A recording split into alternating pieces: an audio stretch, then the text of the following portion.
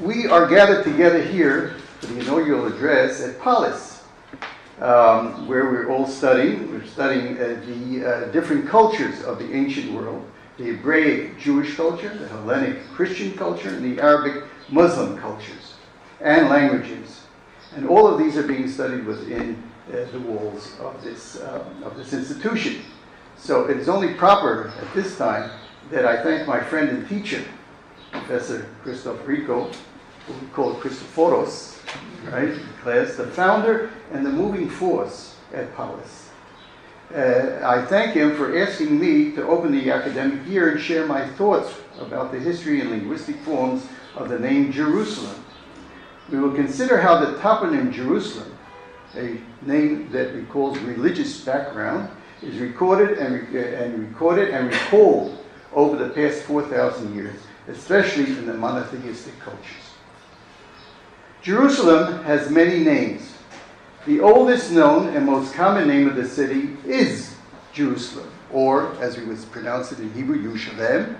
It goes back, it's documented already in the 19th and 18th centuries BCE. Where? In Egyptian, where it is found in what's called the execration texts. Let me explain something about these texts.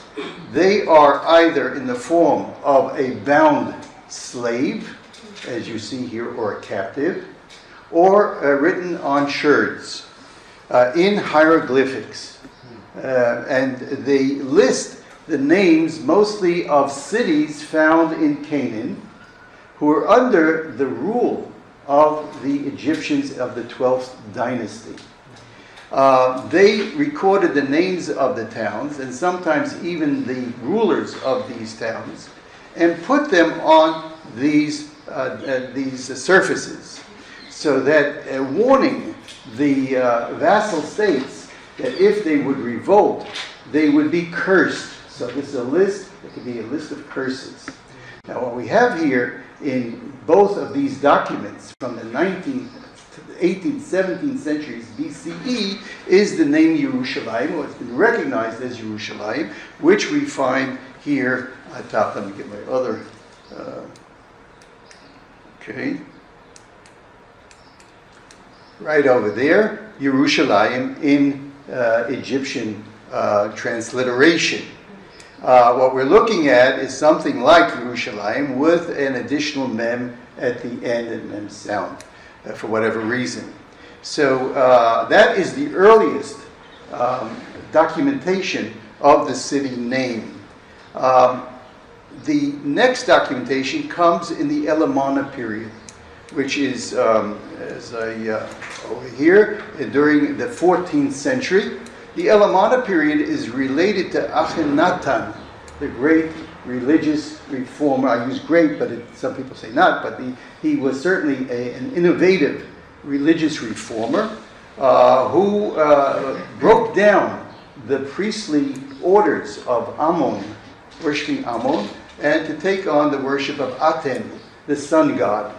And so during this period, which was a politically weak period, for various reasons, partly because of the personality of the king and possibly because of the agitation between him and officialdom and the priesthood of ancient Egypt. In any case, we have this amazing correspondence of some 360 documents that were found in El Amarna, which is his capital in Egypt. Among these documents, we find two groups. Half of those documents were written to and from Canaanite vassal states, and half of them were written to and from the major powers of that time: Assyria, Hittites, Alashia, which is Cyprus. And that correspondence has been preserved here, giving us a window into Canaan during this period that precedes the Israelite entry into the country. In other words, this would be not the Hyksos period, but after the Hyksos period and preceding the Israelite period. And so it gives us an idea of what is going on with the little states, the little city-states that are in Canaan. And what is especially important for us for this time, this lecture, is that there are 5 or 6 of these documents written on clay in cuneiform in Middle Babylonian language, and they preserve the name of the city Ierousalém. The ruler of the city is a man called Abdi Heba. He's the ruler of Jerusalem, or Ierousalém.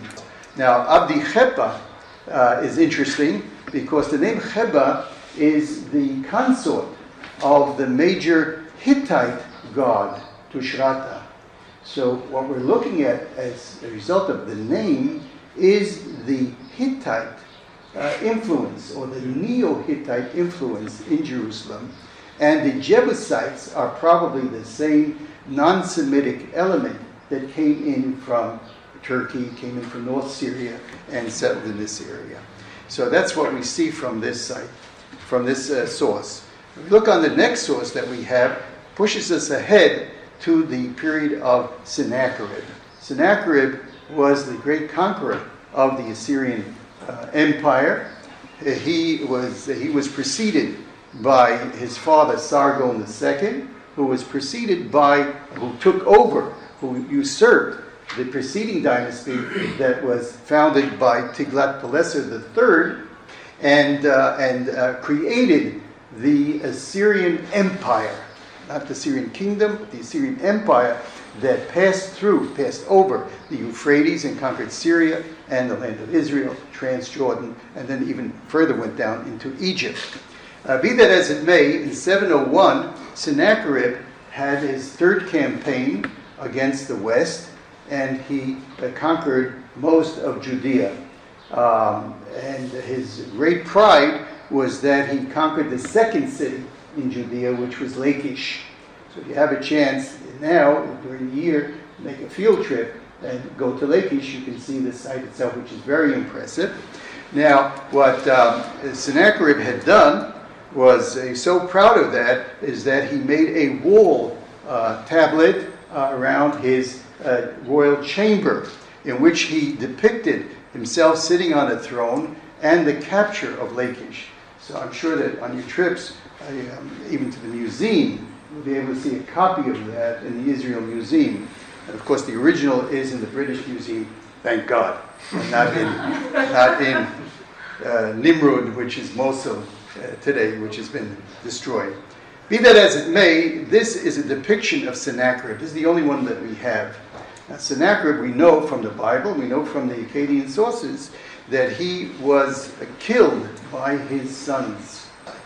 And what happened was that one of the sons was probably so angry that he went into the royal chamber after they killed the king, and he smashed the face of Sennacherib, which you can see over here, out of anger. So you have to be careful with your children. So now look, we've looked at this and we see that these sources tell us about the earliest examples of the pronunciation, about the name of Jerusalem. What is the earliest biblical reference to Jerusalem? And here we look at the book of Genesis. And there we find the story of Melchizedek. Melchizedek is depicted as the king of Salem, the king of Shalem. And everybody assumes that that is the basis of the name Ierousalém. That's the second half. Ierousalém, Jerusalem, that is the second half. And so Melchizedek goes out to greet Abraham after his military victory. And Melchizedek, the king of Shalem, brought forth bread. I'll have it here, hopefully. Okay, there it is. Melchizedek, Melech Shalem. I'm reading the Hebrew, but you have the English here as well. Hotzi lechem v'yayin, v'hu kohen le'el elyon. He is the priest, the Most High. That's how you would read the text simply. And so, v'yivarchehu, and he blessed him, v'yomar baruch Avraham le'el elyon, konei shamayim va'aretz. And here you have an epithet. Who is El Elyon? He is the creator, Konei Shemayim Va'aretz. It's an old term. Konei today we say to buy, to purchase. But the original meaning is to create, to make, to fashion. And so we find that El Elyon is the creator of the universe. He is El Elyon Konei Shemayim Va'aretz. And we know from Ugarit, we know from Canaanite mythology, that El Elyon was the high God. He was the father figure, the high God. And so this is what we see in the text. So what we're looking at is that Salem has been accepted as the old name, the old form of Ierousalém. And so we find in Psalms 76, 2 and 3, we find a reference to that. Nodab Yehuda Elohim, God was known has made himself known in Judah. Yisrael Gadol Shemo, his name is great in Israel. Vayhi B'Shalem Sukkot, and his abode, his Sukkah, he just had Chag Sukkot now. His abode, Sukkah B'Shalem, is in Shalem, and in parallel to that, we find the normal parallel, Ierousalém and Sion, right? Lumonato B'Tzion, the Tzion. So we find here that Psalms, which is written a long time afterwards, recalls, echoes that relationship of Shalem, Ierousalém, and so on. And then we'll see this further along as well.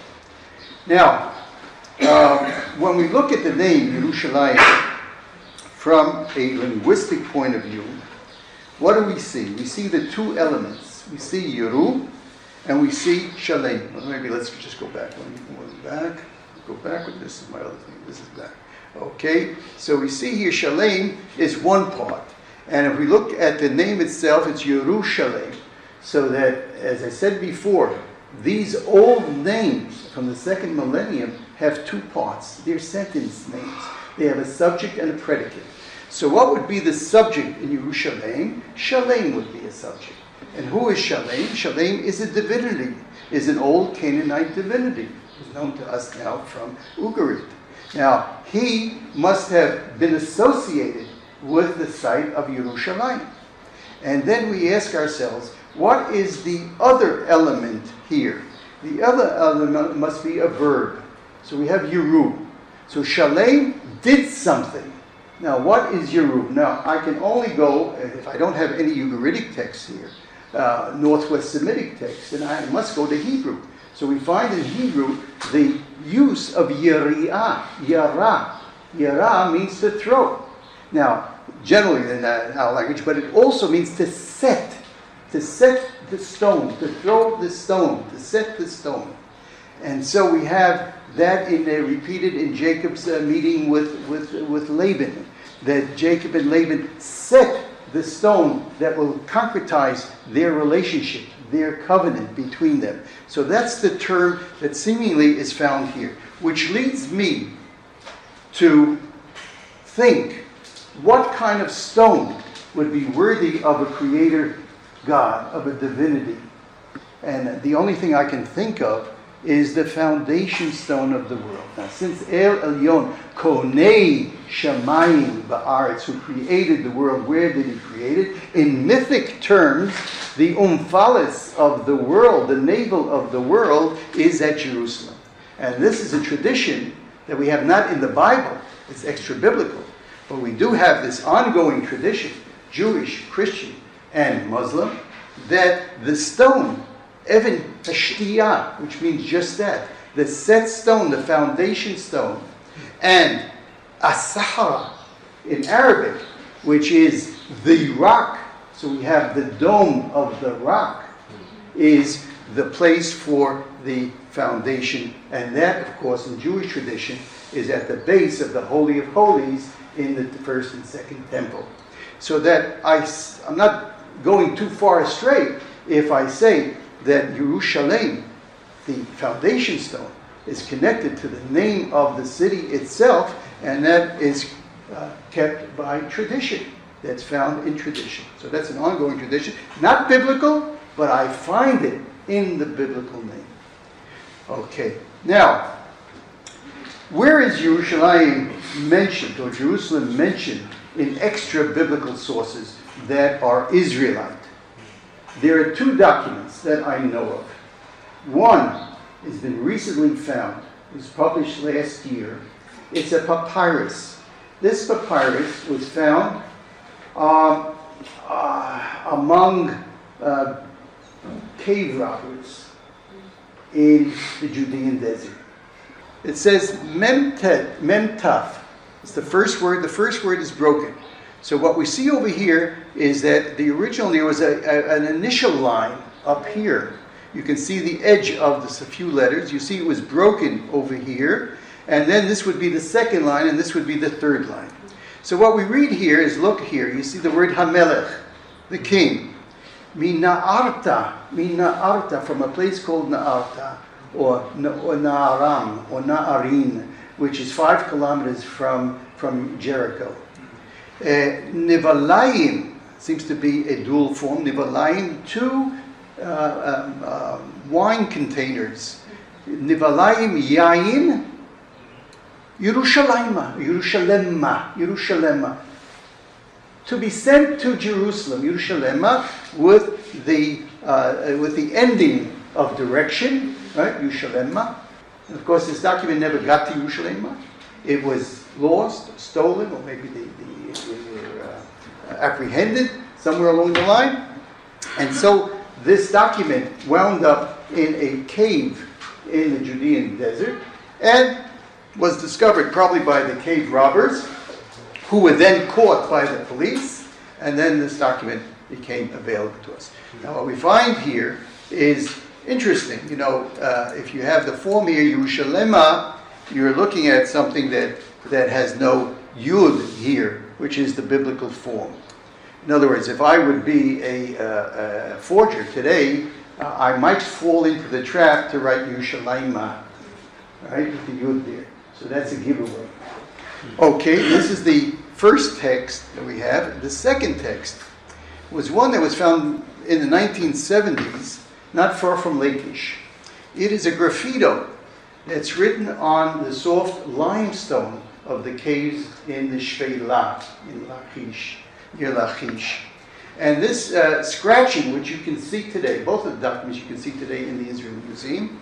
And so this document reads like this, at least according to the way I would read it.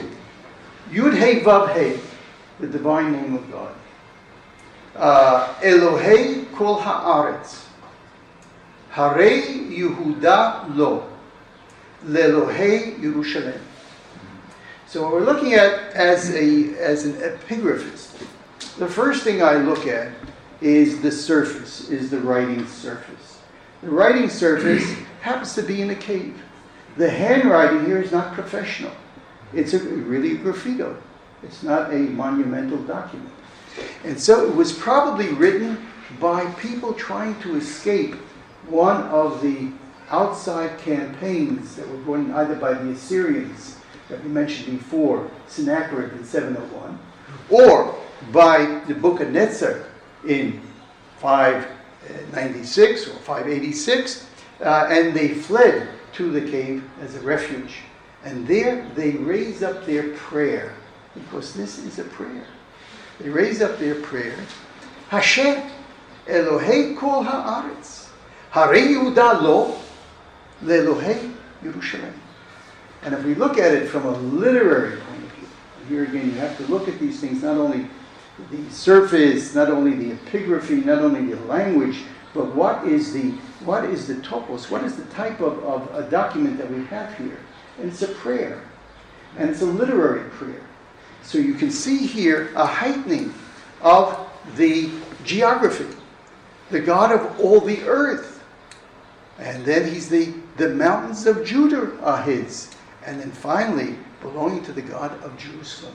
So we see here the earth, Judah, and then the pinnacle is Jerusalem. So this is a prayer that's coming out of the mouth of somebody in the biblical period that's praying to God while he seeks refuge, trying to get away from the enemies. So these are the two documents, specific documents that mention the name of Jerusalem from the period of the Iron Age, if you want to talk in archaeological terms, or the period of the monarchy. Now, when we look at this material, we see that Jerusalem is mentioned some 665 times in the Bible. The name Ierousalém. Within this corpus, we find two features regarding the name that will shape how future generations look and speak about Jerusalem. The first feature is the attribute of holiness. That somewhere in the period of the prophets, we have an attached attribute of Jerusalem the holy. And that begins to take form at this time. And the second item that interests us is how the name is pronounced by Jews. We find in the later poetic books of the second Isaiah, prophet Joel, Psalms, and in the narrative of Nehemiah, the attribute holy applied to Jerusalem. So let's look at that here.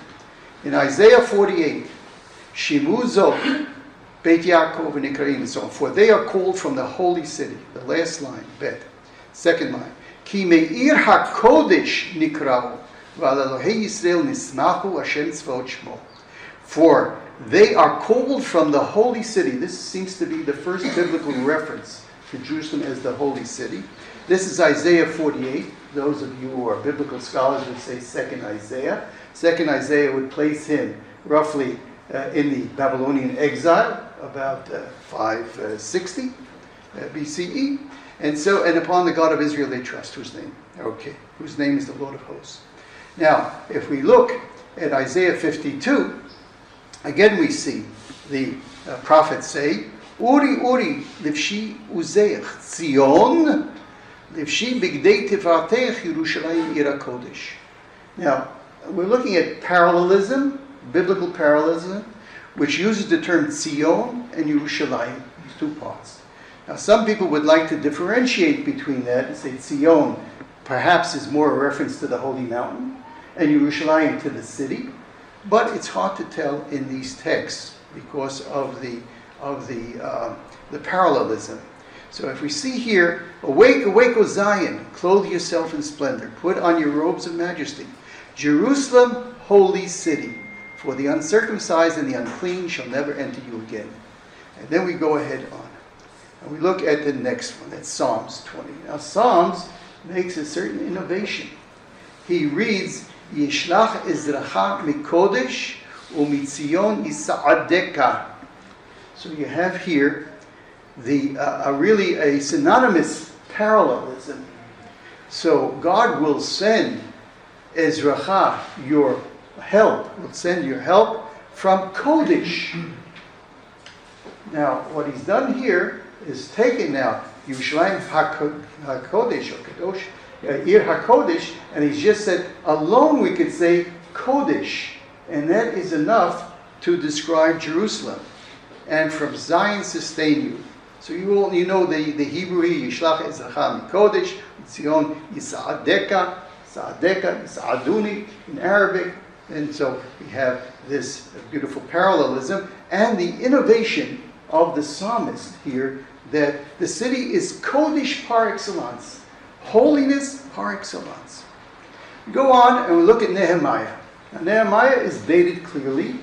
We're looking at 445 BCE, the time of the return, second temple, the beginning, the second generation of the the second temple. And so the narrative now has taken up what is in the poetic. וישבו שרי העם בירושלים, ושאר העם הפילו גורלות להביא אחד מן העשרה. What has happened there? Nehemiah, the newly appointed governor, Persian governor of Jerusalem, has concerned about the restoration of the city. First of all, creating the walls, completing the walls, restoring the walls around the city, and then also populating the city, which is empty. And so he makes a census of the population. He comes up with about 45,000, 50,000 Jewish people living in Judea.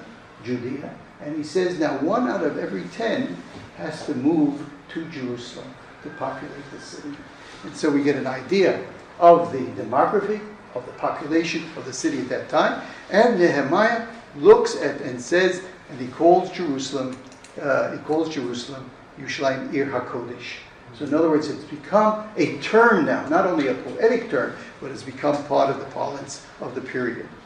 And so we look at Joel, and we see something different.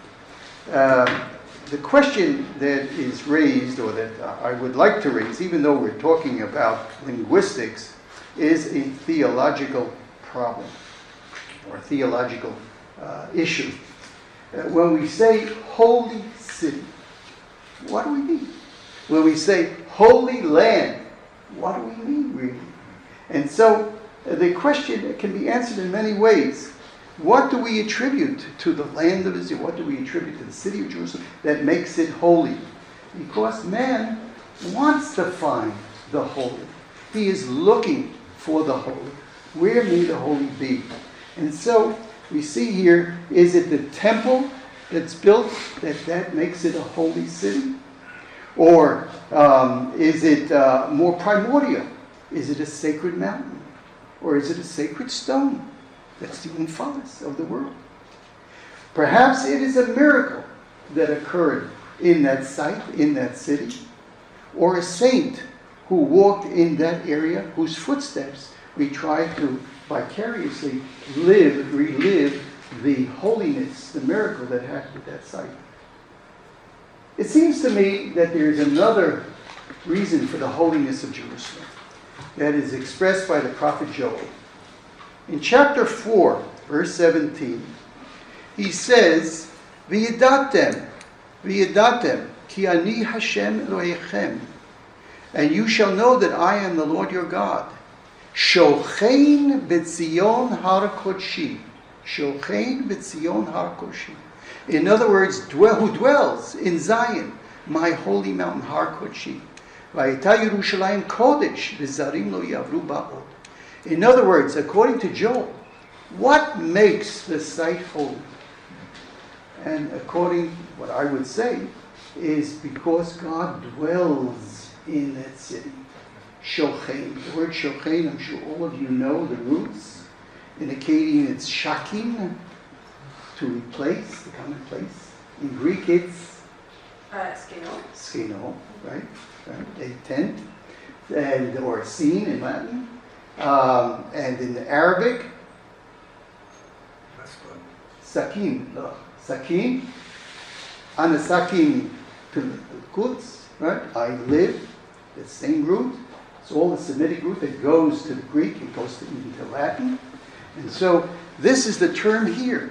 And in Hebrew, in Rabbinic Hebrew, this takes on a noun form. That noun form is Shekhinah. The Shekhinah is the presence of God at this site. It's what's called the indwelling, or the numinous divine presence, according to Rudolf Otto. So this is what is manifest in Jerusalem. And so from the Shekhinah emanates all the other aspects of holiness, the city, according to the prophet and according to Jewish tradition.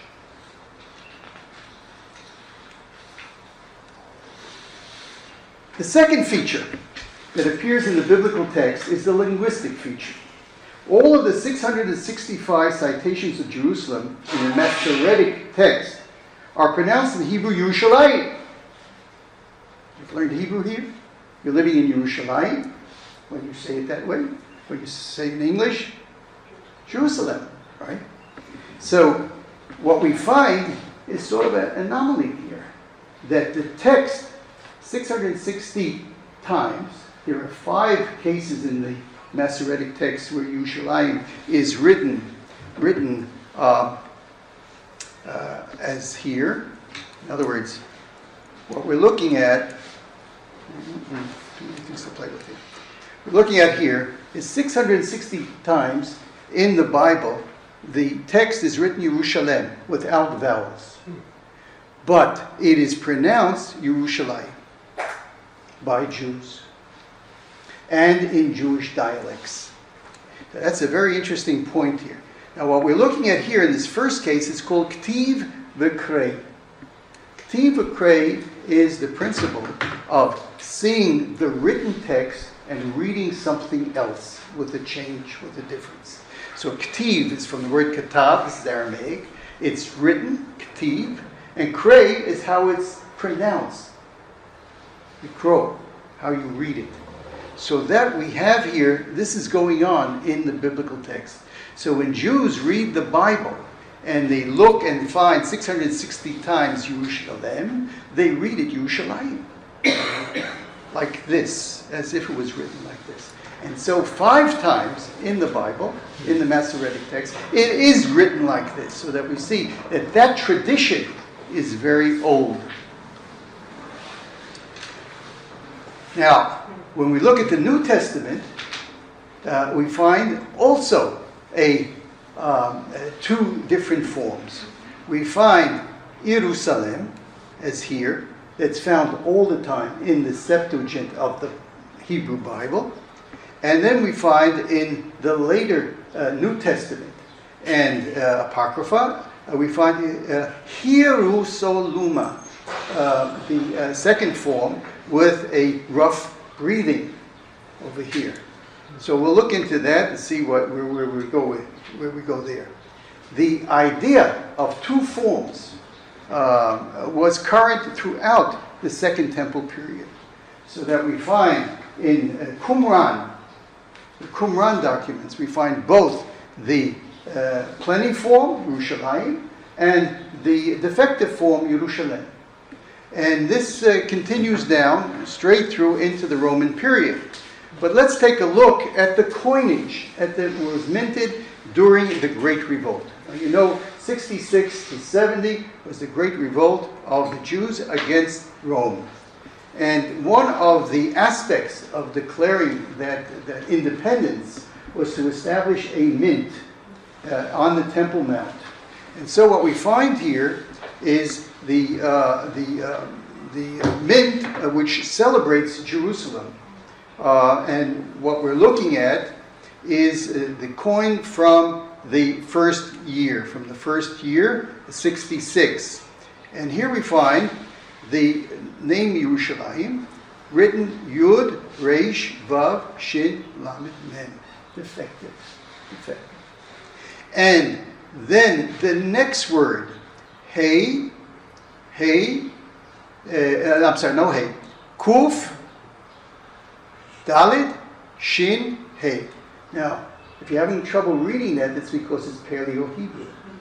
In other words, one aspect of declaring independence was not using the square script that was in use among other nations around the area, from Aramaic, from development of Aramaic. And so this is a return to the ancient Hebrew script. So it also has a message to it. And then the other part, of course, also says Shekel Yisrael. Shekel Yisrael begins from the right side, goes around to the left, and then has the chalice and the rimonim, the pomegranates symbol, ancient symbol here, that has to do also with the priestly garments and other aspects of temple worship. So what we're looking at here is a statement of independence. Now, this statement changes during the next 4 years. So the coinage that is minted in Jerusalem now bears the following script. Yud, Reish, Vav, Shin, Lamed, Yud, Mem. And then, to complete it further, HaKedosha. In other words, not Ierousalém Kedosha, but now Ierousalém HaKedosha. And this becomes the standard. This is what you read here. This becomes the standard until the rebellion, the revolt is put down in 70 of the Common Era. Now, if you note here also, we can tell there's a shin and there's a bet here, which means Shana Bet, second year.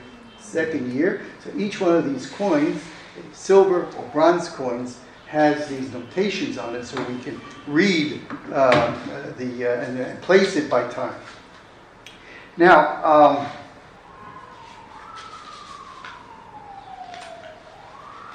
So what we're looking at now is both of these readings of Ierousalém, and I emphasize again that the form Ierousalém continues among Jewish in Hebrew and among all other Jewish dialects, perhaps not Ethiopic Jewish, but because they're taking their text from Gez, from Christian text, but all of the Jewish dialects read Ierousalém. Now the peculiar form of Ierousalém that appears to be a dual, right? If you read Ierousalém, you're going to say, what does that mean? If I want to analyze it linguistically, it has a dual ending. So there's been a great deal of discussion since the 19th century about the meaning of that ending of the name. And these fall along three lines, either semantic, morphological, or phonetic. So for those who think that Ierousalém is really a dual, they look for some sort of historic context. So it may be that Nehemiah, when he restored the city, he tells us that he appointed two governors, one for the upper city, one for the lower city. And so there are two. So this quasi-dual became current, according to some scholars, from that time.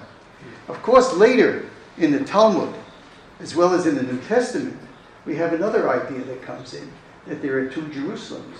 There's a heavenly Jerusalem, and there's an earthly Jerusalem. So that idea also probably emanates from this form, this dual form that suggests the dual part of the city. Of course, I don't accept it, but that's part of tradition that we learn. Now, the second opinion is that no, we're looking here at a morphological form. We're looking at something that has to do with a locative ending. We're looking at something that tells us about place names. And so this idea was suggested by Jacob Barth, a great scholar, linguistic scholar of the 19th century, early 20th century, and he has made this opinion, and this has been accepted by most serious scholars today.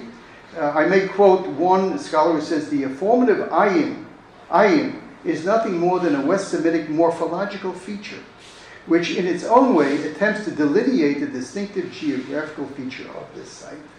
And so he finds that in places like Mitzrayim, Karnaim, Machanaim, and so forms like that, and so concludes that Ierousalém is a back formation. So that in the course of speaking the language, you attribute to the name Ierousalém that it has also this ending. Of course, it doesn't seem true to me because the mem in Ierousalém is not an ending, it's not a suffix, but it's part of the root. My own opinion, which I've written about, and will not go into detail, is phonetic. In other words, that what we're looking at here is a cluster at the end of an accented syllable. It's Ierousalém, and so the accented syllable is a long vowel between a lamed and a mem, the sonorous consonants. And so I think what's happening here is a secondary diphthong has been created, and that has been accepted by Jews and all Jewish dialects. So this has become, I would say, a linguistic marker for the Jewish people who have kept this form, in spite of the fact that everybody knows that the element is shalem and not shalayim. And so, but be that as it may, you can see here differences of opinion, a scholarly opinion, and I'm just trying to summarize it here. Now, if we look further and go into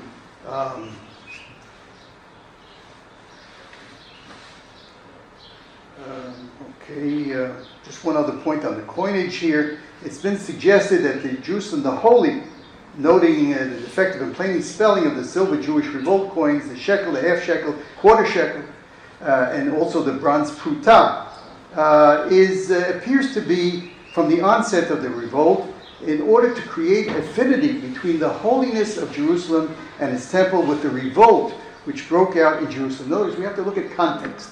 What is this saying here to the people at that time? In other words, there's a revolt going on, and there has to be a rallying call for the, as we know, for the Maccabean period, is a rallying call. What can you identify with?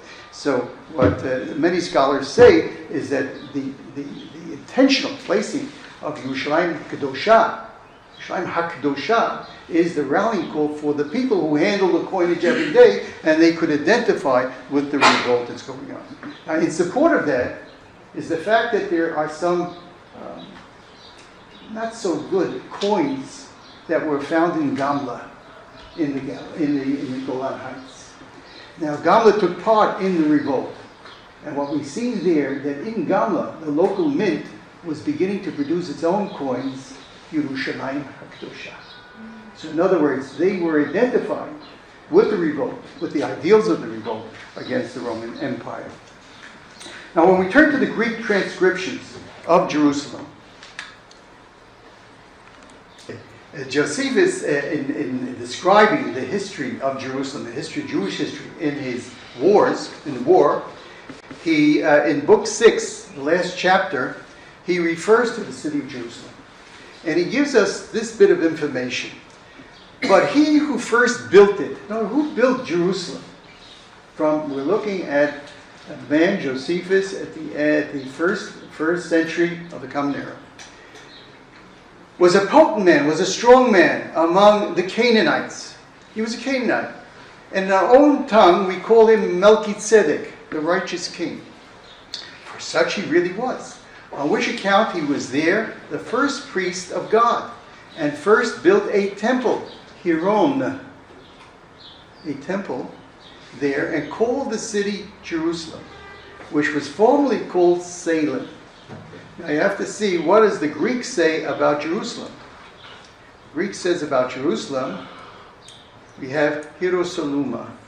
So in other words, we're looking at the form of Hieros, the Greek form of holy Saluma. So what Josephus is saying, his etymology, and it's interesting, he's going back to Melchizedek, as we started with the biblical text. He's going back to that and saying, people, you read the Bible, Ierousalém, but know that there's another form, Ierousalém, and that form was created by Melchizedek. Why? Because he built the Hiron, right? The first Hiron in Jerusalem. And so Solima now is holy Salem, according to Josephus' etymology. Holy Salem. And so that introduces us now to the Greek material, and this Professor Rico will take up after this talk. I just wanted to mention a few things here, if I may, that the differentiation is that in the Septuagint we find the defective form, and in later works we find the elongated form. Now, scholars who have dealt with this problem, or this dichotomy here, have explained it in various ways. Some scholars say that what we're looking at is a Hebrew and a Hellenistic form. And so, looking particularly at Luke and Acts, where this dichotomy keeps appearing and interchanged, to find some sort of meaning to these two terms. So, according to many scholars, the Ierousalém is Jewish Jerusalem. It's the holy Jerusalem, the sanctity of Jerusalem. And Ierousalém is the geographic form. And so to find some sort of difference in interpretation. Now this opinion has not been accepted by everybody. And so there's a scholar by the name of Silva who concentrates on the Lucan source, concludes none of these theories on the use of different Jerusalem terms in different types of material or sources of source criticism have adequately explained the evidence of these terms. Silva goes on to suggest a literary ploy where Luke is juxtaposing both names in order to consciously emphasize the etymology of the biblical name in the Septuagint as derived from Hieros, holy. While I have no easy solution to this conundrum, I do note that the early church and the New Testament authors were part of a Jewish society where there was an ongoing tradition of writing the name Ierousalém in Hebrew, as found in the biblical text as Ierousalém. In other words, there was a dual Ktiv Krei tradition, Jewish tradition, And as we have seen above, in discussing the coinage minted in the Great Revolt, both forms were interchanged in writing. Perhaps here too, in the New Testament, authors were applying this practice to their own writings in Greek by simultaneously writing the biblical form of the Septuagint and then the supposed Hellenistic form that we see that Josephus attributes to Melchizedek. From the 6th century of the Common Era, from the Byzantine period, we have the extraordinary Medeba map that you should all know, which is based on Eusebius's Onomasticon that was written around 300 of the Common Era. A contemporary Byzantine Jerusalem is portrayed in the center of the Medeba map of the Holy Land. In other words, the Medeba map captures what is the Holy Land in visual form. We can't go into that here, that's worth another lecture in its own right, but in the center of that is the oldest map of Jerusalem. Starting over here, looked at from towards the east. This is the west, this is the south, this is the Nea, this is the north, and you can see the pillar in the Damascus Gate, where probably Hadrian had set up his statue, and then became St. Stephen's Gate, and then again in the Arabic sources later is retained in Bab al-Amud. Bab al-Amud. In other words, at the time of the Muslim conquest in the 7th century, they still saw the pillar here. Perhaps they removed the statue, perhaps it was already removed, but that is the distinguishing mark, and this we see in the Medeba map. We can go into more of this, but what's of interest for us here is the caption on top. Caption on top reads, He Hagia Polis Ierousalém. What we see here, the holy city of Jerusalem, which really depicts the victory of Christianity over Judaism, and implying what is holy about the city, the churches that abound throughout the city, and no Jewish remnant exists, not on the Temple Mount, nor in any other place here. So this is an expression of victory. It's an expression of what is holiness that is placed in this city. So we see it here in the mosaic. This is a mosaic of some million cubes in 8 different colors. It's found in Medeba, and I imagine you've visited the church, St. George's Church in Medeba, and seen it. It was partially, the total map was partially destroyed in 1887 by the local Christians who wanted to restore the church and started to break up the floor until they were stopped. Of course, they said, well, wait a second, what are we doing here? Okay. So, what we're looking at is in 638, the Muslim conquest of Jerusalem. Now, Muslims take on the names of what they hear, what the local population is pronouncing and saying. And so the name that they first attribute, the Muslims first attribute to Jerusalem is Ilia, which is adopted from the Roman Byzantine name Aelia Capitolina. Aelia Capitolina was founded by Hadrian, whose full name was Aelius Hadrianus. And so he refounded the city, destroying all Jewish remnants in the city, wiping out the name, and then making the city a site, a center for pagan worship of Judah. And this was done after the Bar Kokhba revolt of 135 of the Common Era.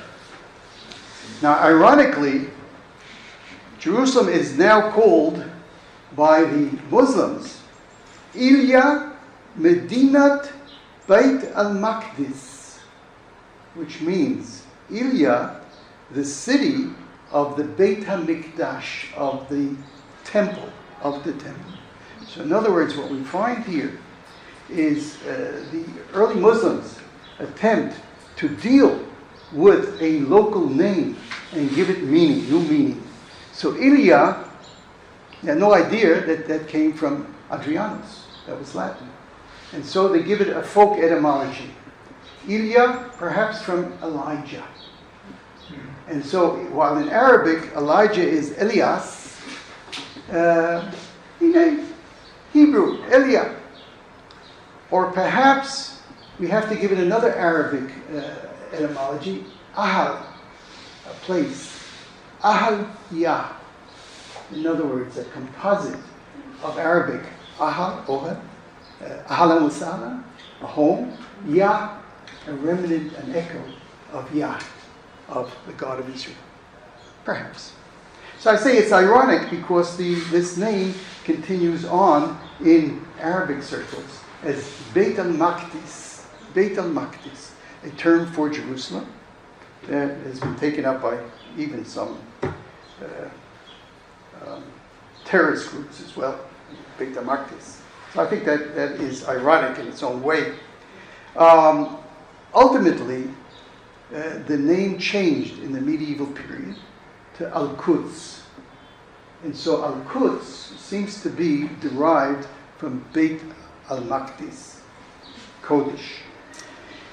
At the same time, in the early medieval period, we find Jewish attempts to rename Jerusalem in Arabic. Now, one of the great lights of Jewish tradition is Rabbi Saadia ben Yosef al-Fayumi. Fayum is in Egypt. Al-Fayumi was an Egyptian, and he was appointed the head of the rabbinic world that sits in Iraq, close to Baghdad. And he was at home in Arabic, as most intellectual Jews were at that time, Arabic philosophy, particularly Arabic grammar. And so he translated the Hebrew Bible into Arabic. And it's interesting because he takes a certain attitude to names. He doesn't transliterate the names, but he sort of interprets the names that he comes across. So that Yehuda is Shukrun, Shukar, thank you, from Yodeh, Todah. And so he applies the Jewish tradition through the Arabic, because he's writing also for Jews who speak Arabic, and he's writing for non-Jews, for Muslims or Christians who want to know the Bible in Arabic. So it's interesting to see that in Genesis 14:18, where we have the name Salem, he calls it Dar as-Salam. Dar as-Salam, Beit of Salam. And then again in Psalms that we've read before, he calls it Medinat as-Salam. Now what is he doing? You have to hear this. Because obviously, preferring to see the second element, salam, in the name derived from the Hebrew word shalom, or Arabic salam, as not from Islam. Because we know Dar al-Islam, as opposed to Dar al-Harb, is a Muslim term for dividing up the world between those who have accepted, who have given in to Islam, basic meaning, as opposed to those who have to be converted. So what Saadia is doing is taking the Arabic, making it Arabic, but giving it a Jewish content. According to the famous Muslim geographer Al-Muqaddasi, sometimes called Al-Maqdisi, Al-Muqaddasi lived 967 to 985. His name itself, Muqaddasi, is the Jerusalemite. He comes from Jerusalem. And he says, the name Al-Quds came into use during the early medieval period. Now, some scholars looking at why Al-Quds, they say perhaps it is derived ultimately from Aramaic, because the Targum Jonathan, to Isaiah reads Karta de Kudsha, Kudsha being Kodesh, being Al-Quds. So in other words, there is a reflex in the Aramaic. If that's the case, it's interesting. I don't know. The name Al-Quds continues to be used in the Arab world, of course. The state of Israel introduced an Arabic term, Ierousalém al-Quds. It's a conciliatory form. In other words, like most conquerors who just erase the early names and replace it with their own, this is conciliatory because it attempts to retain both the Jewish and the Arab traditions. The name may have been created by Moshe Sharet, who was the second prime minister of Israel and a known Arabist. He died in 1965.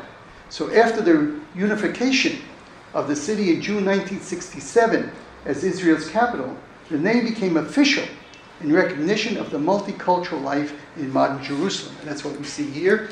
We see here Ierousalém, and then the attempt to transliterate that into Arabic with what looks even like the Pshita, looks like the Aramaic of the Pshita. Ierousalém, and then Al-Quds. And of course in English, for everybody else, Jerusalem.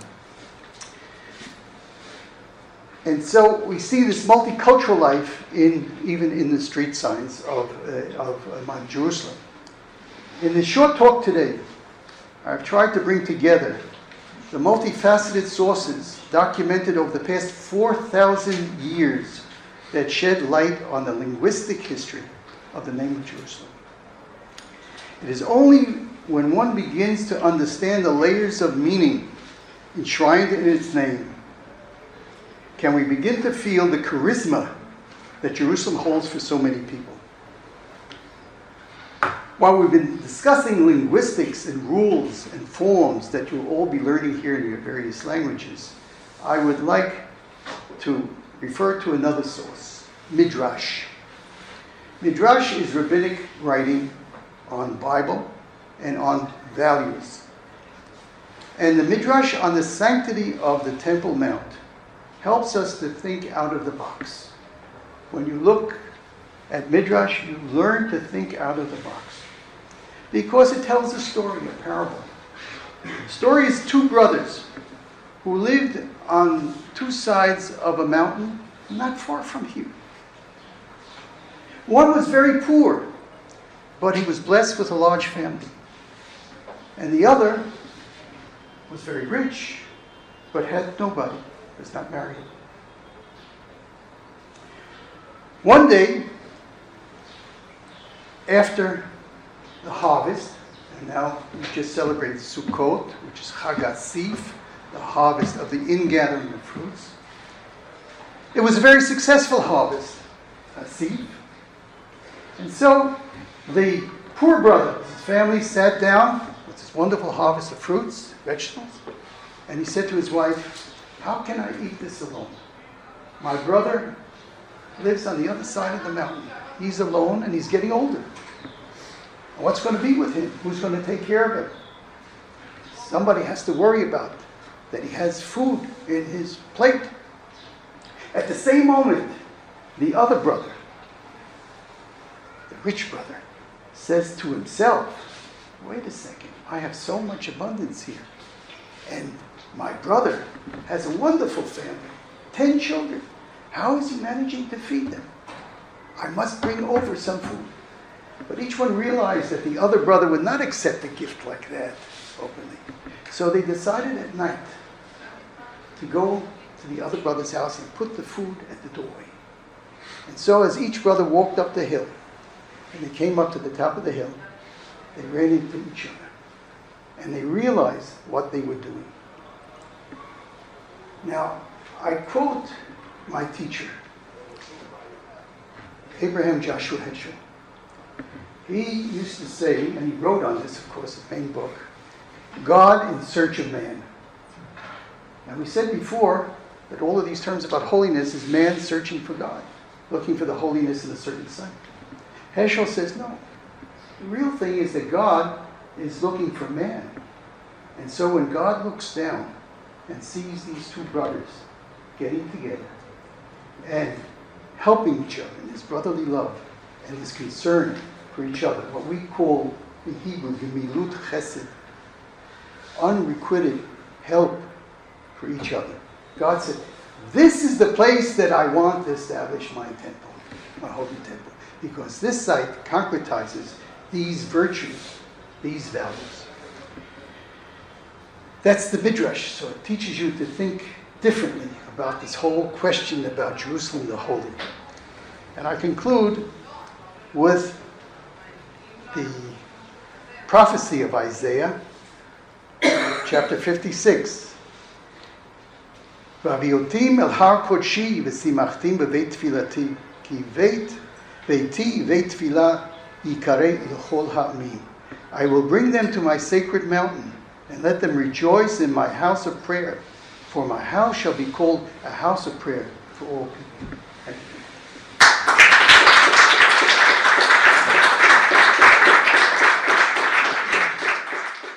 I agree perfectly with you when you were talking about the two names in Greek, Ierousalém, with the rough breathing, and Ierousalém, and this one with the other breathing, how do you call it? Smooth. Smooth breathing, thank you. That the presentations that we have, the interpretations that we have by Joseph Ruiz-Camps and Ignace de la Poterie, that would tend to say that Jerusalem would be the place,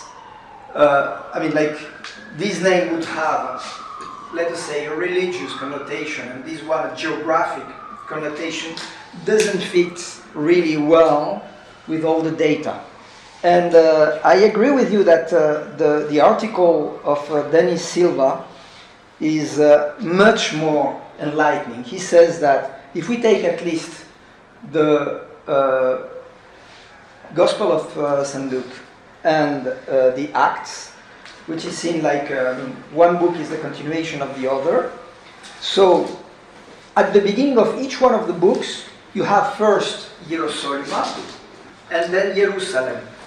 Like setting a pattern, and then in the two cases, it's a repetition. And this is all the more significant that Ierousalém appears very rarely in these two books. And it is like if it were the explanation of Jerusalem. Jerusalem, which is the hieros, the holy, Solima. So what I'm going to try to do now, very quickly, is to explain how we get to Hierosolyma in Greek. First thing I would like to say is that what we have in the Septuagint, the first name that we have is Salem, which is a transliteration of Shalem. And the first reference is Genesis 14:18. So the episode with Melchizedek, and then practically the word Salem appears very rarely in the Septuagint. There are several instances where we see Salem instead of Shechem, Salem instead of Shiloh. There might have been a problem of transliteration, of a problem of the text that the Vorlage from which the translators were. Can I stop you just for a moment? Yeah. In the biblical text, it says that Jacob came to Shechem. Yes. Ierousalém. Ierousalém. So there's another Salem or Shalem near Shechem. Yes. So that is the connection. And then, of course, we have in Jeremiah 14:1-5 Salem instead of Shiloh. So there might be a problem of variant reading. Then you have another quotation in Judith, a deuterocanonical book, and that's it. So the question is, where does Solima come from? Because Solima is not Salem. Where does this O come from? Where does this U come from? There is a problem here. So the first thing that we have to know is that the word Solima is already extant in Homer. We have in Homer Ta Soluma in plural, talking about a mountain, which is the mountain Solima. It's also described by Strabo and other authors in antiquity. It's a mountain that is founded in Lycia, so in Anatolia, and it is called Solima.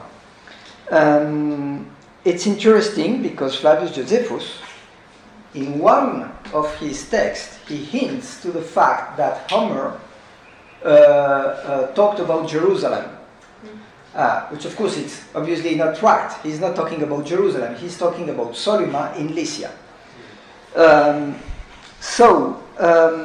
the starting point is Solyma, the mountain in Lycia.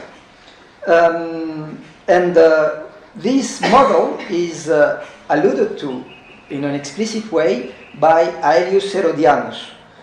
He says, Ierousalém, he metropolis tes Judaias, so Jerusalem, the capital of Judea, e Solyma, or Solyma, e kaleito apoton Solymon oron, was called like that because of the Solyma mountains. So, a kind of acknowledgement that the spelling Solyma comes through the influence of another toponym in Anatolia. The first time that we find Solyma explicitly used for Jerusalem, it's with Flavius Josephus. So Flavius Josephus explains first, and that was the text that you were quoting before, that Jerusalem is called Ierousalém because Melchizedek, king of Solyma, was a priest of God. So obviously you have a play of word between to hieron and Ierousalém. So, but still the question remains, why do we say Solyma instead of saying Ierousalém? We could have said Ierousalém. Why come to Solyma? Where does this come from? And we have also another interesting quote by Flavius Josephus in his Antiquitates in book 7. He says, first, that David, and interestingly enough, he doesn't spell it David, as you could find it in the Septuagint, David or with or without the O. You have. He doesn't say it like that, but he quotes David with the following spelling, Davides. What does it mean? It means that Flavius Josephus has the strong concern of giving Jewish names that have a Hellenistic sound, a Hellenistic form. You do not find in Greek any word which is ending with D. This is not normal in Greek. It's always long words where you will find a D at the end of the name. So he's adding an ending which sounds Greek. And that's a key to understand what has happened. So I quote the text of Flavius Josephus. First, David expelled the Jebusians from Jerusalem, giving his own name to the city, that is, the city of David. But in the times of Abraham, our ancestor, it was called Solyma. And he says, he gives this spelling. And he adds, after that, some people say that Homer called also Jerusalem like that, Solyma. So he's mistakenly thinking that Homer was talking about the city of Jerusalem. For the temple, he called it Solyma, that is security, according to the Hebrew language, because of the fact that the temple was there. And that comes to confirm the other quote of Flavius Josephus that you were quoting before. The problem is that we have the necessity of adding a vowel at the end of a word if that word in Greek is ending with a consonant other than S, sigma, nu, or vo. I can say Nestor with a rho at the end. This is a typical Greek name. I can say Iason with a nu at the end. This is a typical Greek name. I can have an S at the end of a word, like what I have here in Davides. This is typically Greek, but I cannot have anything else. And of course, you are very familiar with that because you are an expert on the history of the alphabet, and you know how when the Phoenician alphabet was adopted by the Greeks, they had to give a name to the letters that would end with a vowel, because Aleph ends with an F. You cannot say that in Greek. You have to say alpha. Bet with a tau. You cannot finish end the word with a tau in Greek. You have to say beta, and so on, because alpha is the most neutral vowel. I always quote the transliteration of club into Japanese. In Japanese, there is the same problem.